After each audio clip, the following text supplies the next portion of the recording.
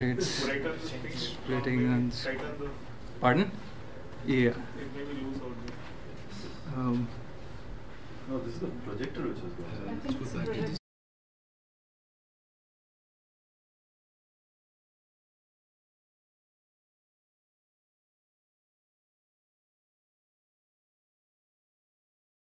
To display stuff.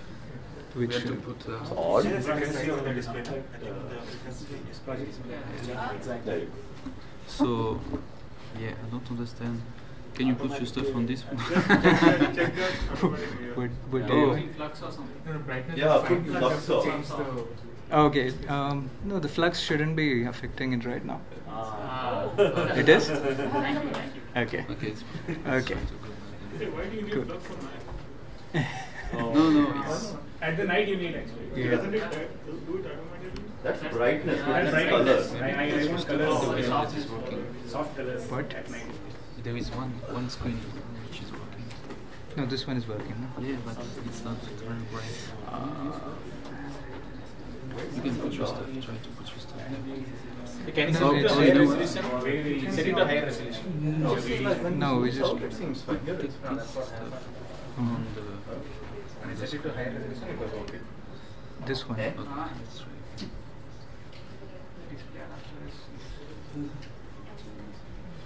Okay. Anything that's going outside the boundary, so just adjust it to fit in the screen. Yeah. Oh. No. Actually, this is better. It's better? No, Yeah, this is fine, man. Oh. It's okay. No, this one is good. Look. Yeah.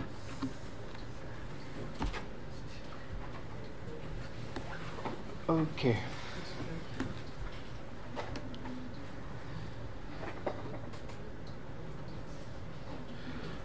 Okay, so you see two browsers. Okay, so think of the two browsers as this is the user. Okay, this is you, developer. So now, I mean, what this hack basically is about is if the user does stuff over at his place, okay, or clicks or whatever, the developer sees it.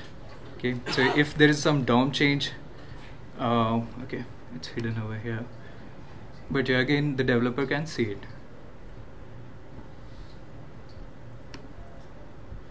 Okay, but I mean, so basically the DOM events are whatever changes are happening on the DOM will be showed up over here, and the mouse events and the scroll and things like that.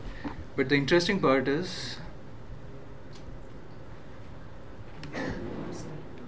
so this is the usual DevTools. Okay, the DevTools is connected to this guy. Okay, so a developer can basically change stuff on user side. Okay. It remotely, it's like WinRay, right? Yeah, it's WinRay. remotely working. Web inspector remote. Web inspector. It's Web Inspector Remote, but Web Inspector Remote will run only on the user system. Okay. This can be on any system. I mean, I can show it on my iPad and all that. Okay, so this is running on any system. This is user side. The DevTools is connected to this guy, and whatever changes happen, they are mirrored back to the. So the right one is debug target. And The right one is the debugging target. Yes. So for debugging example, server can be anywhere. That's what you're saying. debugging server. No, this is a developer's browser. Okay.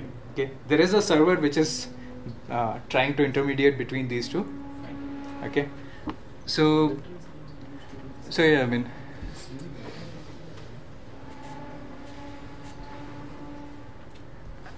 yeah, I mean, I could show this demo of changing the color or background or whatever.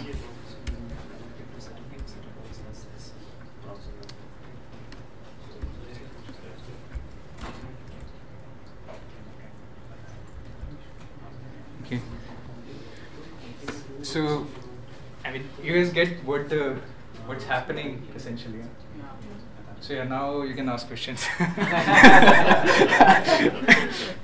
It's tightly coupled to Chrome itself. Like Yeah, it's tightly coupled to Chrome. I mean, so this DevTools thing, basically Chrome allows it to be run as a server on the local. So it's basically for Android phones. So what I was thinking was, suppose it was not directly coupled to Chrome, this guy would be doing here and he could open different browsers and see how it behaves. You can. It is coupled with WebKit actually, not Chrome. There is browser stack and things like that. So yeah, I mean this On mobile this is Safari on also we can do this, right? Yeah, It's you coupled can. with WebKit.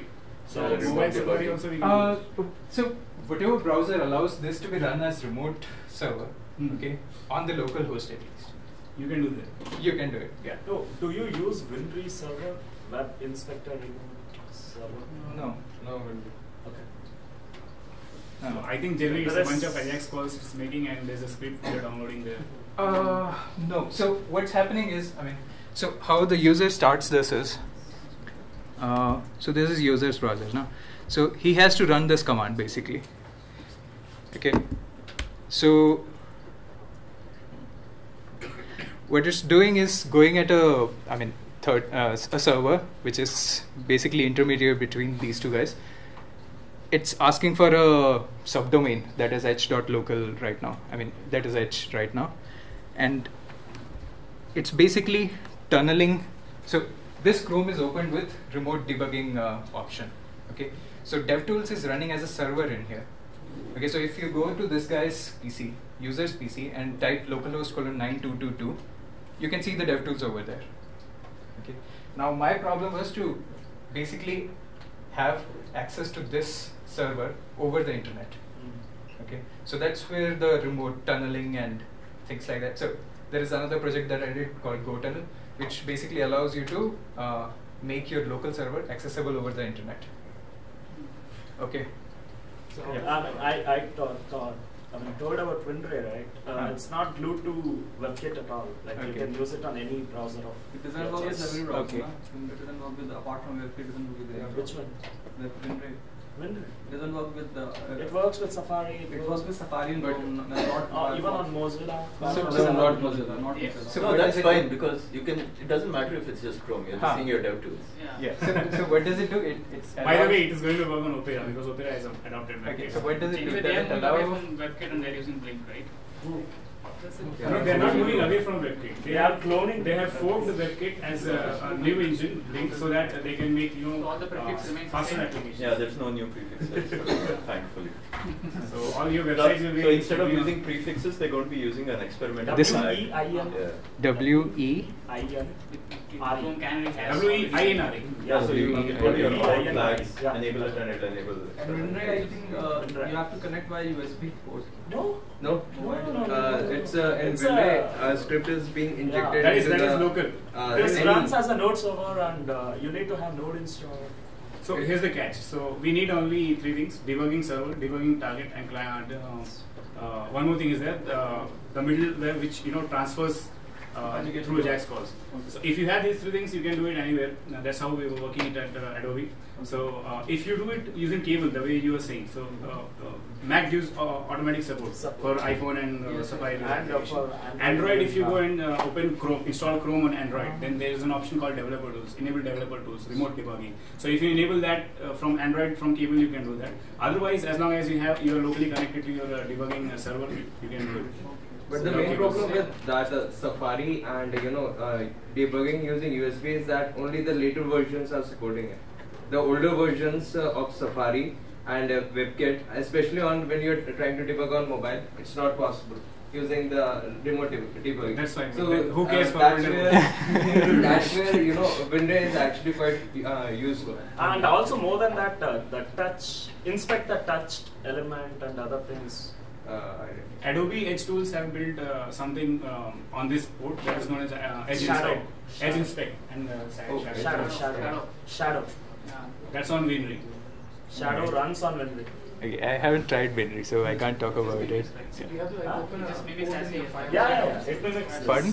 Shadow is So good. you set up your server. You have to like open a file. Like what is the use case? Is it for like end users? Or like This somebody- one It's like I mean, so it's like you have a client Mm. and you are he is remotely working and you are Right. So Yeah. you have to like configure this firewall, open ports, things like that, or it doesn't. so my guess is yes, you would have to. So Not necessarily. Yes. There's a small little So binary where is the code of which you have to install on the client side. So that's your goal and Yeah, but so that listens on some network code, right?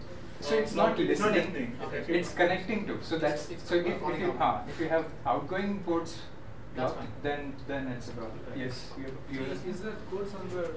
What you yeah. It's open source and so yeah, it's on GitHub actually. Yeah, I had some slides. So yeah, that's the Devmirror. The first one is the where the whole tool is available. This thing is the one where it's basically a tool to allow your local server to be accessible over it. So you know about what is it called? Local development. Yeah. So it's something like that written in Golang or Golang, whatever. So and that is used in Devmirror. Yeah, the fourth link exactly points out to what I said. You have to install Chrome on Android and then in remote debugging. This is the fourth link I've seen. They have. Yes. So this is what the option it uses in the user end. Okay. But you see, the user might be behind the NAT or whatever. So you have to basically make that server accessible over internet. Pony debugger is the prior sample that allows you to access the stuff that is running. This Pony for web debuggers? No, not for web lab. But it allows you to access what is happening in Chrome web inspector. Okay, I don't know. So yeah, that's what I wanted to talk about.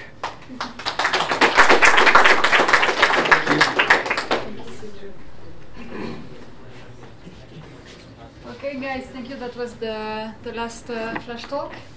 So I would like to thank again very much Pradeep and Microsoft Accelerator for hosting us today, and for the awesome coffee machine.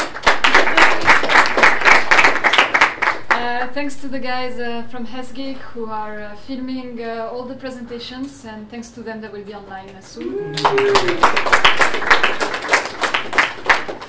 And yeah, I'm sorry we ran a little bit late, but I think all these talks were awesome, so it was worth it. Yeah. And please, if you have some more time, stay around. Let's network. Let's chat together. I'd love to catch up with all of you. Thank you.